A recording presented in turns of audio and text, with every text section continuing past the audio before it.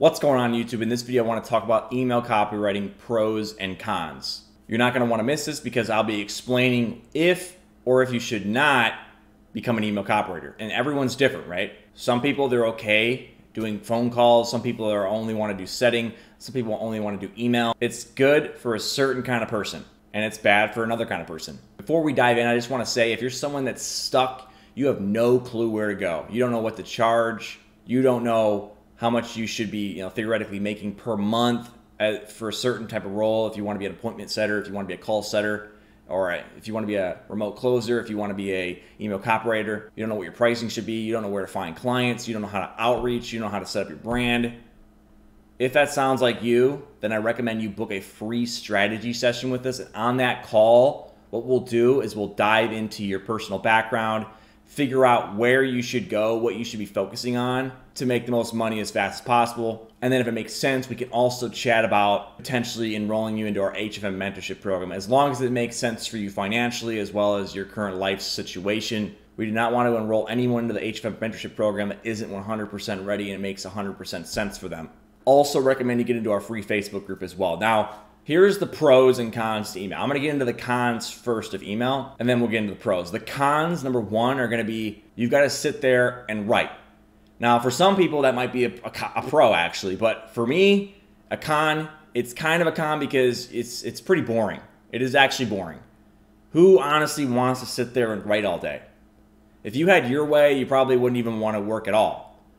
So writing tends to be pretty boring. You've got to have a lot of concentration on the email you're writing. You've got to make sure it meets the quality standard that you're typically giving to your client, right? You can't just let it suffer because you don't have the energy for the day. It takes a lot of focus and a lot of, planning. You got to make sure it's gonna convert. Is it going to make people open the email? Are people going to want to read it? Are people going to want to take the next step? Are you making sure you're hitting all the different requirements for an email? Is there scarcity involved in the email? Is there curiosity-inducing lines in the email? It can be pretty boring.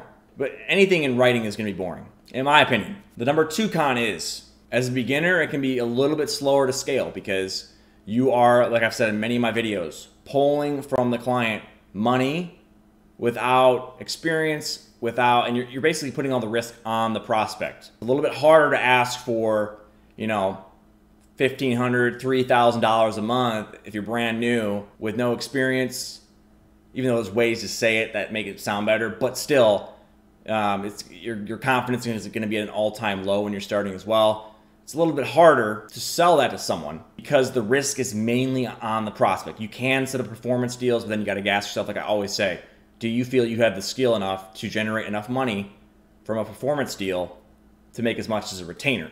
With a retainer, you get paid no matter what, up front, right to your bank. With commission, you only get paid if you get results, and then you still got to wait for the payment, right? You got to prove to the client that you made them the money that they made. You were responsible for it. Then you finally get paid. And you got to build up that trustworthiness in the email flows, to the email list when you're just getting started, especially if the client hasn't been emailing faithfully. So that's one of the cons. It can be a harder sale, especially your first sale.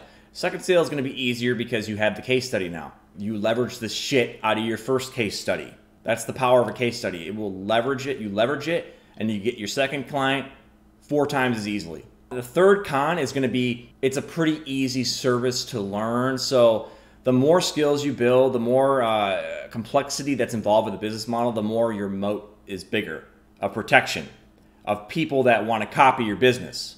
The easier your business is, the more likely it's to get copied.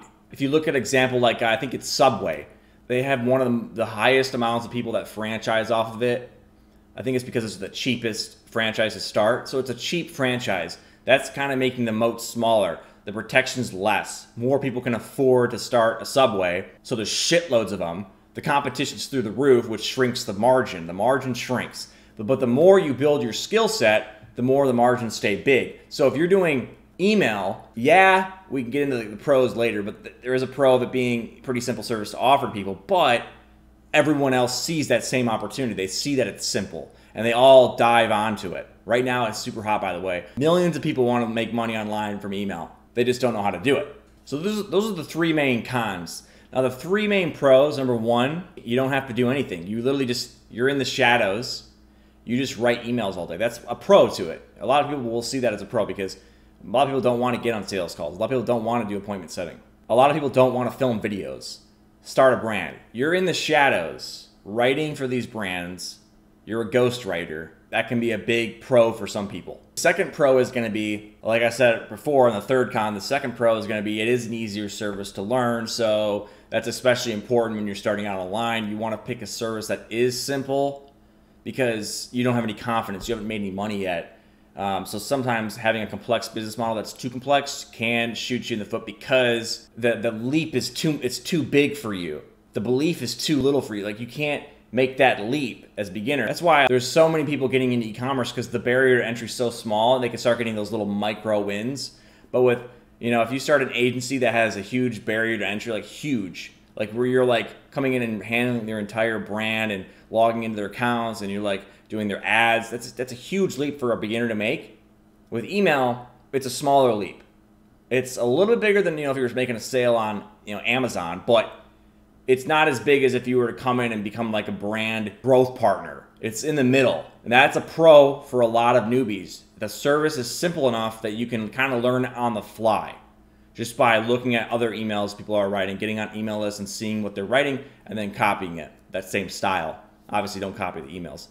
And the third main pro, at least that I see it this way, is you get to write whenever you want during the day. We're not talking about being in the shadows. This is a different element. You get to write whenever you want during the day, versus if you're becoming a closer or a setter, you are basically required to be glued to your screen or your desk during normal business hours when people are awake and buying.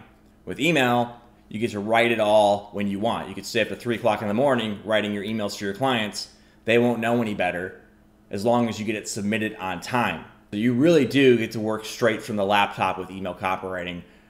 Versus closing and setting. Closing and setting, you're going to be on the phone, you're going to be DMing people all day long, sending payment links, getting them enrolled, answering questions. Not with email copywriting. You simply are writing, you're dealing with one client, not a bunch of people buying, just one client. The person paying you is your client. It's that retainer, or if it's commission based, it's different, but that's one of the pros as well. Hope you found some value in that. Again, if you're someone that's stuck, you don't know where the hell to go, you don't know if you should be doing setting, inbound, closing, email. Hopefully in this video you got a little bit more clarity on what you should be doing. But if you don't know what to do, you don't know what you should be charging, you don't know where to find clients, you don't know how to set up your brand, you don't know how to actually fulfill the service, then I recommend you get on one of our free strategy calls. And on that call, we'll really hunker down, figure out what you should be doing, point you in the right direction. And then if it makes sense, we can also chat about maybe getting into HFM as well, if it makes sense.